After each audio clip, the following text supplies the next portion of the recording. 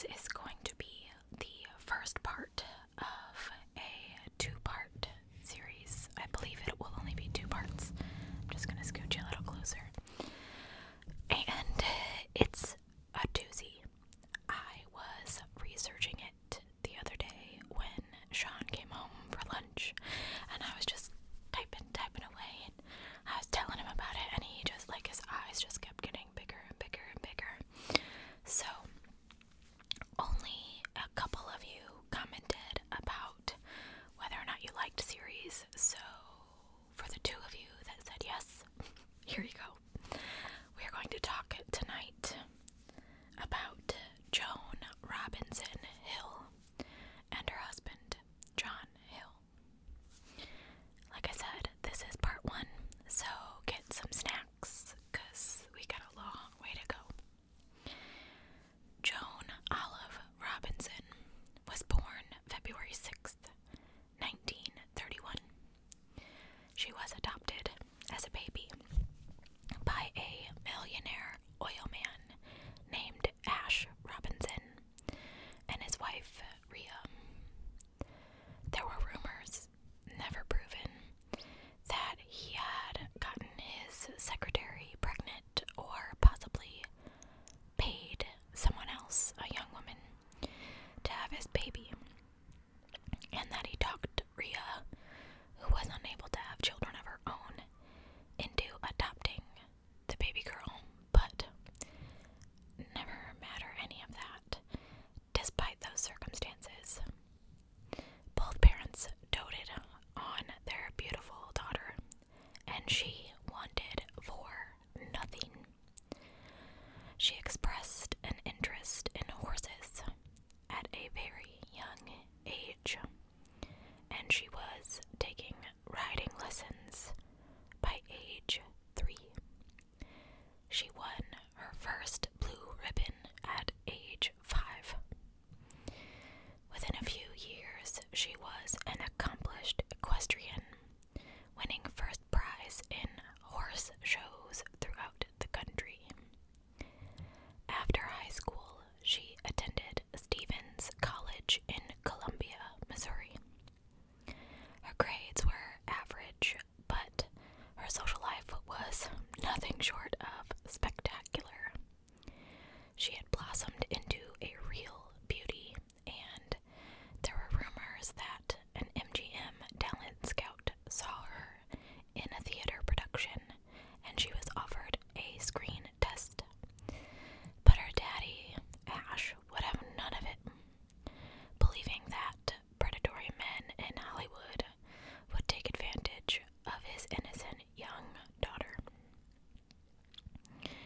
Shortly thereafter, she married a Navy pilot called Spike Benton, but this marriage lasted no more than 6 months. Following her divorce, she immediately married a man named Cecil Burgess. He was a New Orleans lawyer. She had known him since childhood, but this marriage too was over within 6 months. Ash did not approve of either of her husbands, and a lot of people blame him for the breakups of his daughter's marriages. I find it funny that he would allow her to marry them in the first place if he was as strict and involved as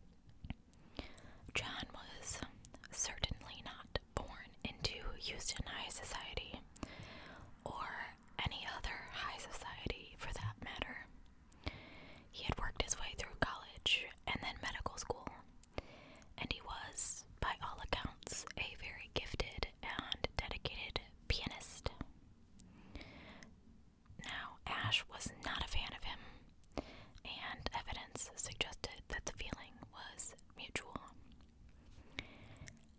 John didn't have any money when he married Joan, and Ash agreed to pay for the couple's expenses until John could become a doctor. Ash made it possible for the young couple to live in the manner that his daughter was accustomed to. Joan and John had a son in 1960,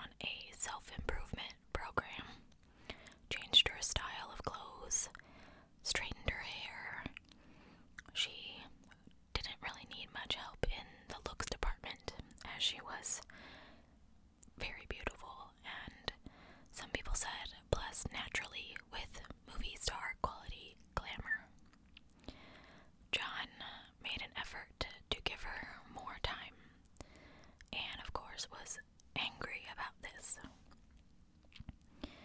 Valentine's Day came around, and John gave Anne the works: candy, a bracelet, wads of cash, while he gave Joan nothing. Joan was livid at John for staying out all night, and also hurt by the fact that he chose someone else. John tried to juggle the two women and his medical career. He would tell Joan, the names are too close, and Boot that he was doing rounds, when in reality he was with Anne and her boys. The weekend of March 7th came, and the Hills had house guests. Two women who were friends of Joan's. One of them, Diane Settegast, was negotiating with Ash for a position at Chatsworth. On Sunday, March 9th, John made this big deal out of serving these French pastries to Joan and her friends. I know you're thinking, Shannon, what the heck are you talking about? But just stick with me. He insisted on giving each woman a specific dessert, and he repeated this strange move the following Tuesday and Thursday. On Friday, the couple attended a party, and the festivities ended in a terrible argument, as John had to leave early to check on his patients, supposedly. Joan slept in the next day, which was pretty unusual for her.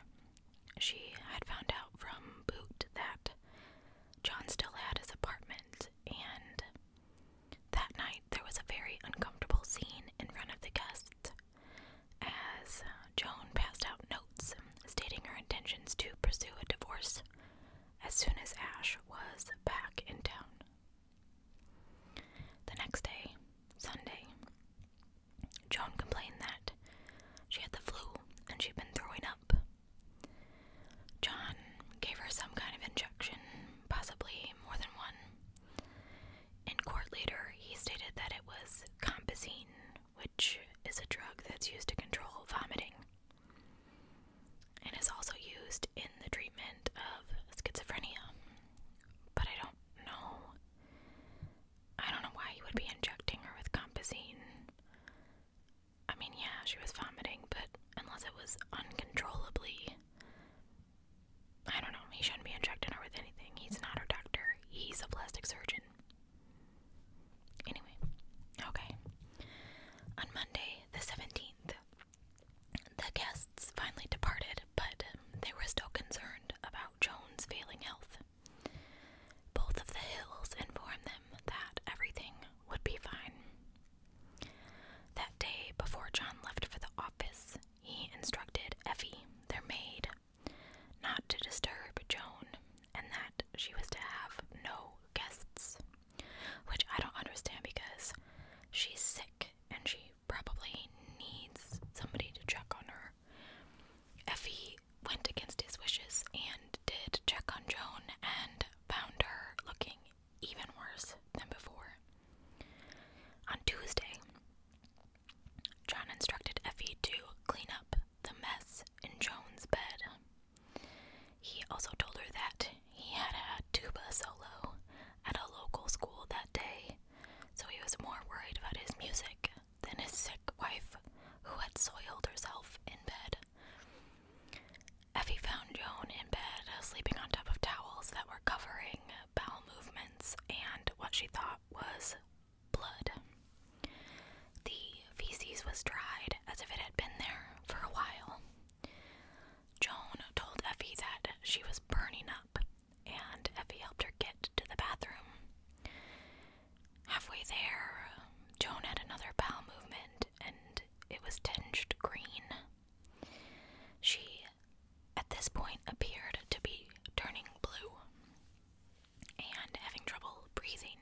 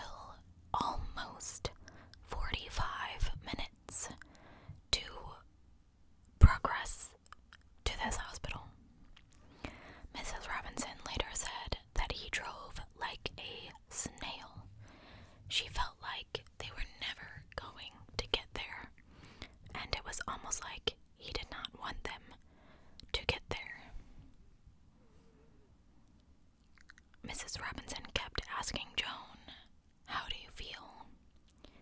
Several times, Joan only nodded, but at one point said, "Mother, I am blind. I cannot see you." Mrs. Robinson turned to her son-in-law and said, "Did you hear that? What does it mean?" Because he's a doctor, you know. "She's having a blackout," said John. He did not seem at all concerned. He repeated his previous statement that the hospital was alerted that they were coming and that emergency facilities were geared up to receive Joan. But when the car eased into the driveway at the front of Sharpstown Hospital, no team of emergency medical personnel rushed out to admit Joan Hill. In fact, no one seemed to know that she was coming at all. John Hill got out of the car and went inside. His mother-in-law sat for what seemed like several minutes, waiting for someone to help her daughter. Finally, John appeared with a nurse who was pushing a wheelchair. Joan sat up in the back seat of the car, gasping for breath, while her mother pleaded, "Oh God, hurry." Joan was lifted carefully and put into the wheelchair and pushed inside. Mrs. Robinson would later learn that the hospital, in fact, had no emergency room facilities at this time, and no intensive care unit at all. The modest suburban hospital was, as one doctor described it in 1969, a good place to have a baby or get a broken arm fixed, but little else. Joan was taken to a private room where nurses descended on her for the admitting process. Mrs. Robinson was asked to leave, and she did, standing helplessly in the corridor for more than an hour. John seemed to have vanished as well, and Mrs. Robinson could find no one who would tell her anything. Earlier that morning, John had telephoned a physician named Dr. Walter Bertineau, Bertineau,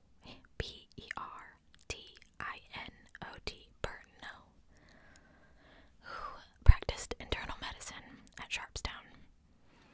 He was a capable man, but an unusual choice.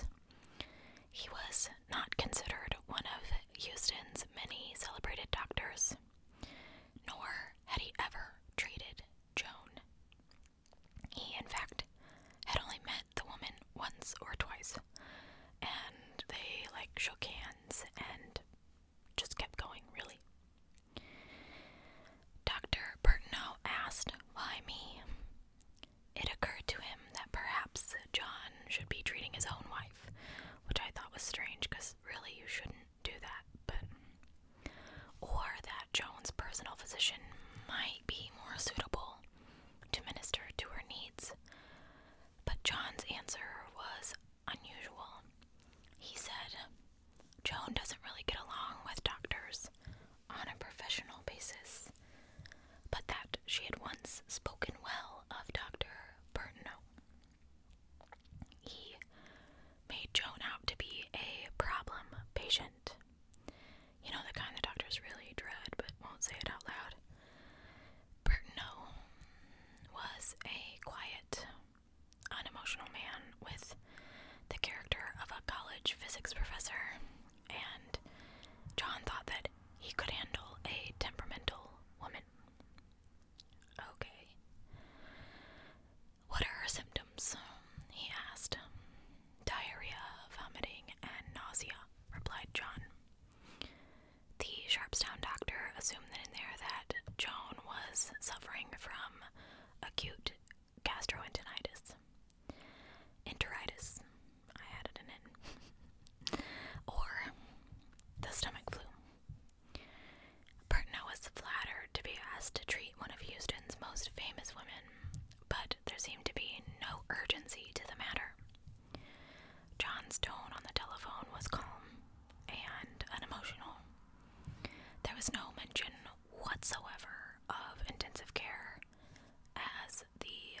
surgeon had told his mother-in-law and the maid. The first nurse to attend Joan in her hospital bed took Joan's blood pressure, and she was quite startled to discover that it was 60/40, which is really, really low. The nurse was so concerned by this that she took it again, wondering if the blood pressure cuff was malfunctioning, and once more it read the same, 60/40. They made an emergency call to Dr. Bertineau, who at that moment was a block away in a small professional medical building adjacent to the hospital. He dropped everything and went over there. He canceled out his whole schedule. When he first encountered Joan Hill, she was sitting up in bed. She seemed flush and short of breath, but did not appear to be a woman in shock. But she had to be in shock with a blood pressure of 60/40. In fact, Joan greeted Dr. Bertineau by his first name and even smiled at him. This was all really strange. Doctor ordered IV fluids started in an attempt to build up the blood volume and raise her blood pressure. The danger here was that the patient could be thrown into terminal shock unless the blood volume was restored.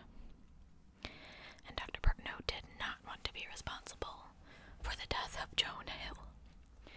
So the nurses started the IVs, and Dr. Bertineau methodically took Joan's medical history, concentrating on the previous few days.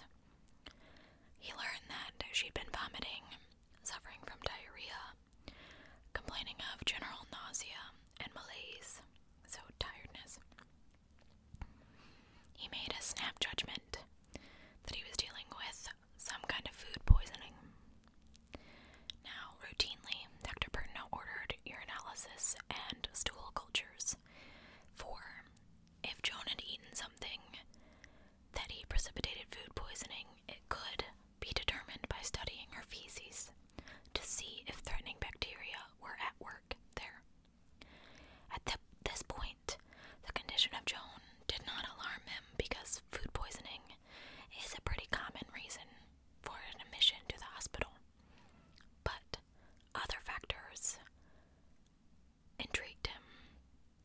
Why did she seem so rational when her blood pressure indicated that she was in deep shock?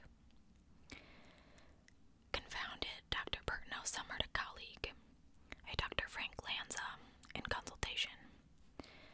Dr. Lanza was a flashy young doctor who had once been a professional dancer, and he performed a nightclub act to help his way through medical school. Good on him. He was 2 years out of his residency in 1969, and although well-trained, he was not considered one of Houston's most famous diagnosticians. Before many more days passed, questions would begin to arise as to why Joan Hill employed 2 doctors of lesser stature to treat his wife, rather than engage physicians of world rank that were just across the city. Midday, February 18th, 1969, Joan was in the operating room at Sharpstown, where he worked. This is why he took her there. He apparently reportedly passed another hospital in order to take her to this one that had no emergency facilities, but okay. He was performing an operation for a scar removal, and he was listening to classical music. Despite the IV fluids that were being dumped into her veins, Joan's blood pressure remained low.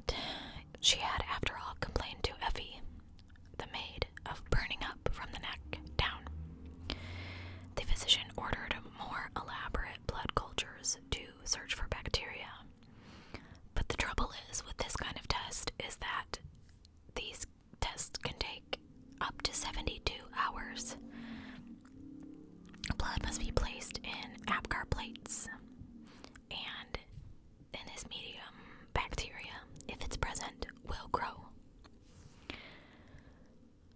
6 hours after her admission to the hospital, a nurse noted that Joan was not passing any urine through a kidney catheter. This indicated that her kidneys were failing, and this was quite alarming to the attending doctors. They directed that IV fluids be increased, hoping that this would stimulate her kidneys into producing urine. While this was going on, Ash popped in the room, promising Joan yellow roses in the morning, and he lingered until the nurses banished him. Shortly after 8 p.m., her condition became grave. The increased IV fluids had not stimulated the kidneys into producing urine, and the blood urea nitrogen level was elevated. They called in a well-respected renal doctor, Dr. Bernard Hicks, and it took him just a few moments to diagnose serious kidney failure. Dr. Lanza suggested that they move her to Methodist. This is a different hospital. They had a dialysis machine that a doctor near had made famous, and such a machine would take over the work of the kidney, purifying the blood while the doctors tended to the other life-threatening matters in Joan's body. But Dr. Hicks said no. She was too sick to move. Instead, he would attempt peritoneal dialysis, placing a tube in the stomach and forcing a blood-purifying solution first in and then out with a second tube.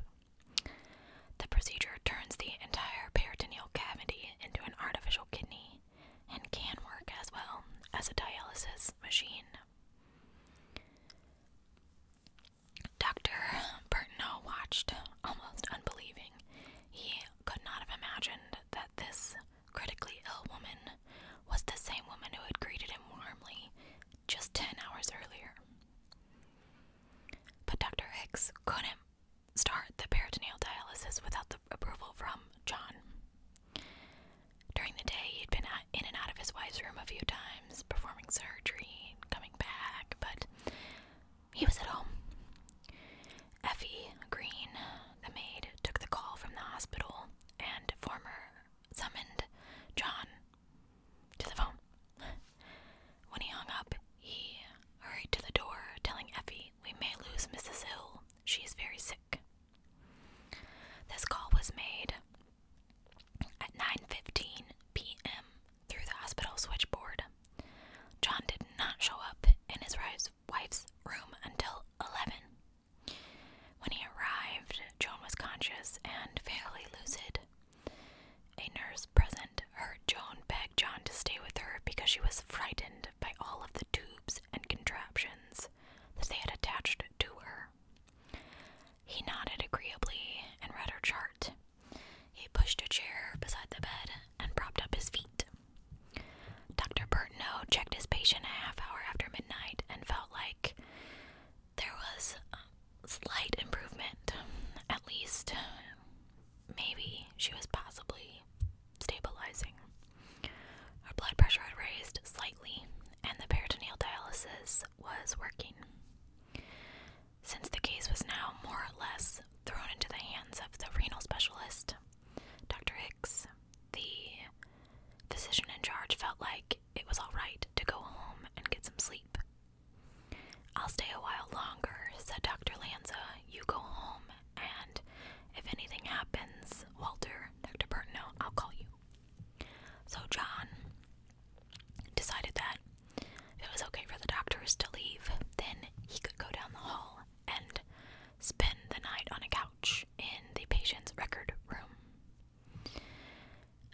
Dr. Lanza went home at 1:30, as had Dr. Hicks, and Joan was left in the care of nurses and a night residence. The night really made me nervous with my mom, so John patted his wife gently, whispered he would be just down the hall, and Joan, who was currently drifting in and